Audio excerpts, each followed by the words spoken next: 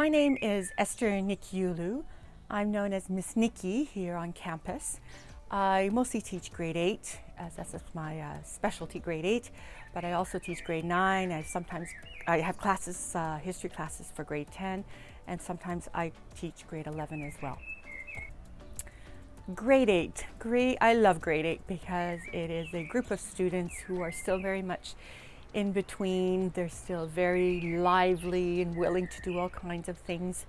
And here at Brillantmont we have small classes, so that allows our grade 8s to really do hands-on activities, to try and discover through different ways their curriculum. Differentiation is a must here at Brillantmont because we have such a wide group of students from all over the world that come with baggage, with different educational baggages, different ways of learning, different ways of studying, communicating with us as well.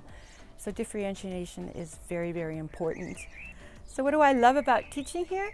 Well, it's probably mostly because it's a small school. We know everybody here, we know all the students, we know all the teachers. We have this connection between the students that's quite different from a public situation.